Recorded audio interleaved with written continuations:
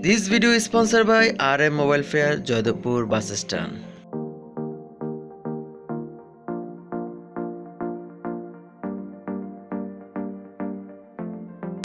হেই বন্ধুরা, কেমন আছেন সবাই? চলে আসলাম আমি আবার একটা নতুন ভিডিও নিয়ে। আজ আমি আপনাদের জন্য নিয়ে আসলাম Symphony i18 অল্প প্রাইজে এর টোটাল ফিচার কি আছে এই ফোনটাতে, প্লাস আর কি আছে মাইনাস, সম্পূর্ণ আপনাদের সাথে ডিটেলস শেয়ার করব। আমি টেকনিক্যাল ওমর, চলুন শুরু করা যাক ইন্ট্রোর পর।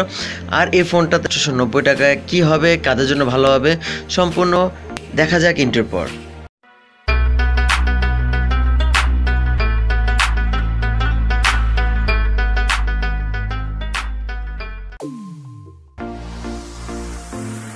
বাংলাদেশ বাজারে Symphony একটা শক্তপোক্ত স্থান তো থাকছেই, সেখানে Symphony আবারও নতুন একটা ফোন নিয়ে আসলো i18। বক্সের ভিতরে ওয়ারেন্টি কার্ড, কিছু ইউজার ম্যানুয়াল, চার্জার পেয়ে যাচ্ছেন 1.5 এম্পিয়ার, একটা ডাটা কেবল পেয়ে যাচ্ছে। সুন্দর আপডেট করেছে Symphony ডাটা কেবল আর ইয়ারফোনটা, আর ফোনটা তো থাকছেই। তো দেখা যাক ফোনটার লুকিংটা কত সুন্দর, স্লিম কেমন করছে, অথবা কি কি এই ফোনটার ফিচার আছে। ফোনটা স্লিম, থিকনেস পেয়ে যাচ্ছেন 9mm, আর ফোনটা ওয়েট পেয়ে যাচ্ছেন 171 গ্রাম। তো মোটামুটি একটু হেলদি হলেও মোটামুটি ঠিক আছে। ফোনটা দেখতে খুবই সুন্দর। পিছনের দিকে আপনারা পেয়ে যাচ্ছেন স্পিকার, যেটা আমার কাছে খুব বিরক্তকর লেগেছে। ডান পাশে পেয়ে যাচ্ছেন volume up down and power button, নিচের দিকে ইয়ারফোন জ্যাক আর চার্জিং পয়েন্ট। তো মোটামুটি পিছনে ক্যামেরাটা খুব পারফেক্ট জায়গায় দিয়েছে, ক্যামেরাটা খুবই উঁচা না, 8 মেগাপিক্সেল রেয়ার ক্যামেরা, আর একটা ফ্ল্যাশের ডিজাইনটা খুবই সুন্দর লেগেছে। আর ফোনটা এক হাতে ইউজ করার জন্য পারফেক্ট। আপনারা যারা এক হাতে ফোনটা ইউজ করতে পছন্দ করেন তাদের জন্য বলে দিয়ে 5.45 ইঞ্চির এই ফোনটি আসলে এক হাতে ইউজ করার জন্য পারফেক্ট। আর ফোনটাতে দেখতে খুবই সুন্দর 2.5D কার্ভ গ্লাসটা ইউজ করেছে। নিচের দিকে না দিয়ে উপরের দিকে ইয়ারফোন জ্যাক আর চার্জিং পয়েন্টটা দিয়ে মোটামুটি ভালোই করেছে। যারা গান শুনতে পছন্দ করেন তা ঠিক আছে। লাউড স্পিকার নিয়ে আমার কমপ্লেন আছে, যেটা পারফেক্ট জায়গা হয়নি।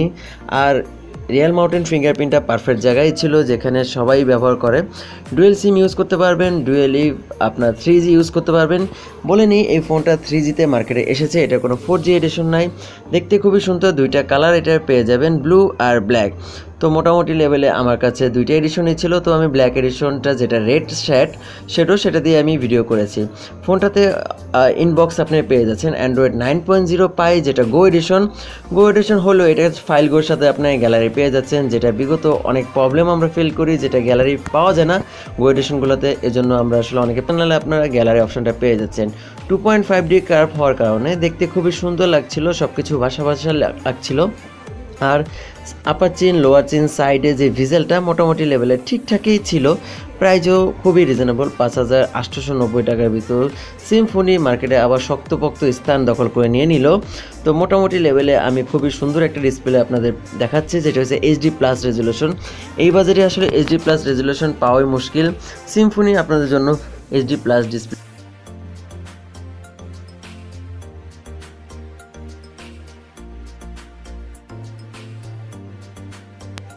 ডিসপ্লেতে আপনি ইউটিউব প্লে করতে পারবেন ফুল ভিউতে। যেহেতু ইউটিউব গো এডিশন ইউজ করেছে, তাই আমি আসলে আপনাদের গো এডিশনটা প্লে করে দেখাতে পারছিলাম না।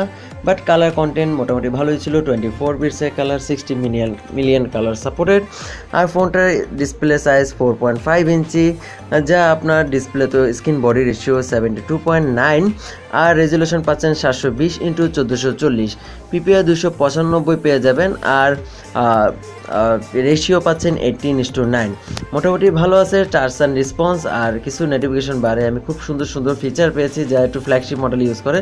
নেভিগেশন বার আপনি ইচ্ছা মতন ট্রাই করে চেঞ্জ করে নিতে পারবেন। ফোনটাতে সিকিউরিটি হিসাবে ব্যবহার করেছে ফিঙ্গারপ্রিন্ট সেন্সর আর ফেস আনলক। ওয়াও, আসলে এই দুইটা জিনিস আসলে প্লাস করেছে। আসলে এই প্রাইজে ফিঙ্গারপ্রিন্ট পেয়ে যাচ্ছেন, তাও খুবই ফাস্ট ফিঙ্গারপ্রিন্ট। আমি 0.2 সেকেন্ডে ফিঙ্গারপ্রিন্ট আনলক পেয়েছি, মিসমাস পাচ্ছিলাম না। এই প্রাইজে আসলে ফিঙ্গারপ্রিন্ট আসলে মোটেই দেওয়ার কথা না কোনো ব্র্যান্ডেরই। বাট Symphony আপনাদের আবারও প্রমাণ করে দিল তারা কিন্তু আসলেই শক্ত পজিশনে আছে।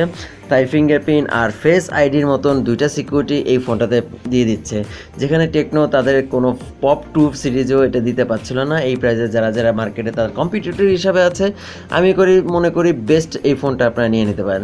ফেস আনলকটাও কোনো রকম ল্যাকিংস পাচ্ছিলাম না, সফটওয়্যার বেস হওয়ার কারণে একটু আসলে ফেসটা দেখতে একটু সময় লাগছিল, যেহেতু সফটওয়্যার বেস কাজ করেছে।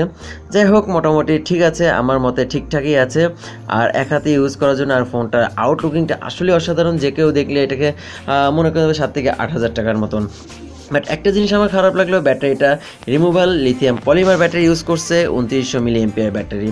তো রিমুভাল ব্যাটারি হওয়ার কারণে আসলে সবই দিয়েছে ভালোই, বাট রিমুভাল ব্যাটারি কেন দিল স্যামসুনি এটা আসলে বলা মুশকিল।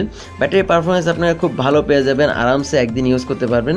সেন্সর হিসাবে ফিঙ্গারপ্রিন্ট, অ্যাক্সেলরোমিটার আর প্রক্সিমেটরি সেন্সর ইউজ করেছে।